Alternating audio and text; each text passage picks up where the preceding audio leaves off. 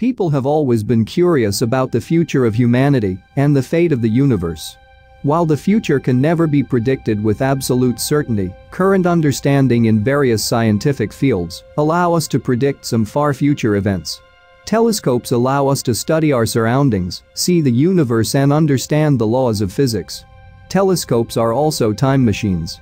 Through them, we can look back through the history of our universe and see some of the very first celestial objects that were birthed from the Big Bang. But telescopes allow us to see far more than our past. With them, we can see our future. We can determine the rate at which the universe is expanding, see stars being born and die, detect changes in the atmosphere of distant exoplanets, and much more. It has been said that, due to the expansion of the universe, the sky we're observing today will look radically different from the one that'll exist in a few billion years. Here's what the future would look like in the next trillion years. In the year 2061, Halley's Comet will return again.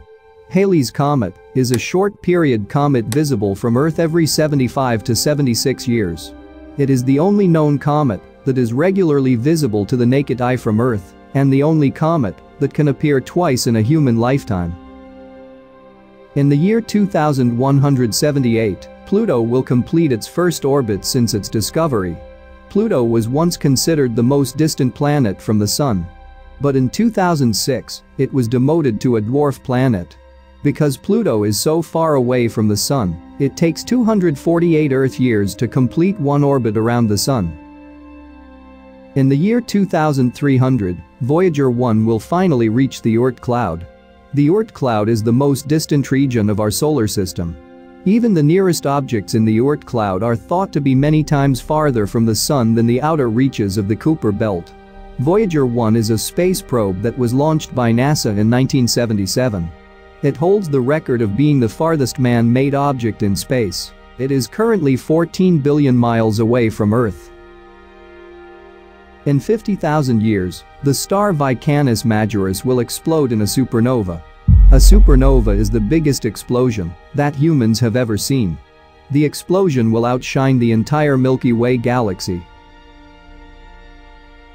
In 100,000 years, many of today's constellations will be unrecognizable. We assume that the stars don't move because they've looked pretty much the same for thousands of years. But thousands of years is an eye blink in the lifetime of a galaxy. The stars do move, largely in bulk as they rotate around the center of the Milky Way. Stars are just so far away that even though they're moving at hundreds of kilometers per second, they seem pretty fixed to the casual observer. In 1 million years, two of Uranus's moons will collide. Desdemona and Cressida are two small moons of Uranus. They are on the path to collide with each other in approximately a million years. In 50 million years, the Martian moon Phobos will slowly break up and Mars will get its own rings, just like Saturn. The Martian moon is slowly falling toward the planet, but rather than smashing into the surface, it likely will be shredded and the pieces will start orbiting Mars. In 100 million years, as Mars will get its own rings, Saturn will slowly lose them. The Voyager probes revealed that Saturn was slowly losing its rings. At this rate they would disappear in about 100 million years. Oddly, Saturn will spend most of its life without its rings. In 200 million years, one day on Earth will be 25 hours long. Earth's orbit is slowing as the moon moves further away. Days on Earth are getting longer as the moon gradually moves away from our planet. The moon is moving away from Earth at a rate of 3.82 centimeters a year. At that rate, a full day on Earth will extend to 25 hours in about 200 million years. In 600 million years, the last total solar eclipse will occur. The moon would be so far away that total solar eclipses will no longer be possible. Don't forget your glasses. This is one you don't want to miss. In 800 million years, the sun will become so bright that photosynthesis will no longer be possible on Earth. Without photosynthesis, all plants would die. Without plant life, all animals will go extinct. This would be the time when single-cell organisms would dominate the Earth once again. In 1.1 billion years, the sun will be 10% brighter. The average temperature on Earth will reach 47 degrees Celsius. Earth will no longer be within the habitable zone of the sun. The sun will start evaporating our oceans, and Earth will be too hot to maintain water on its surface. But on the bright side, Mars will enter the habitable zone, and it could be our new home. In 5 billion years, the Andromeda Galaxy will collide with the Milky Way. The galaxies will pass through each other, get snapped back together by gravity, and eventually merge its cores. Our new home galaxy will be called Milkromeda. We will gain 1 trillion neighboring stars. Anyone left alive will see an incredible night sky full of new stars. In 7 billion years, the sun will become a red giant star. It will grow larger than we can imagine. It would get so large that it will swallow all the inner planets, including Earth. After years of providing energy to the Earth, the sun will vaporize Earth. This would be the end of our pale blue dot.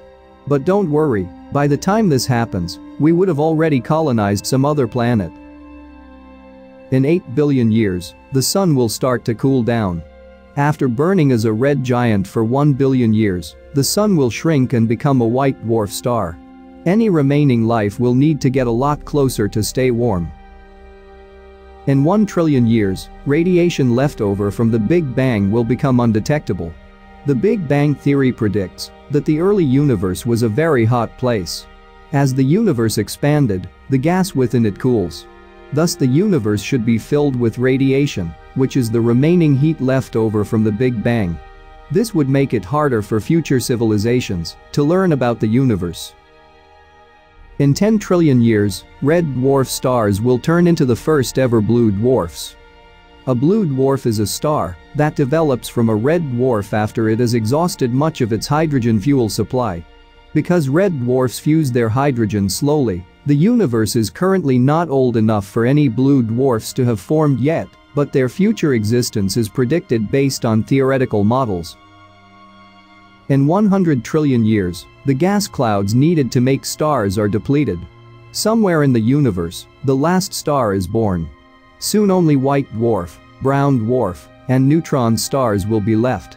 This would end the era of stars. In 100 billion trillion years, everything outside the local group is impossible to reach due to the expansion of the universe. Even the speed of light won't be fast enough to reach distant galaxies. In 100 trillion years, white dwarf stars will cool to become black dwarf stars. The universe will become pitch black.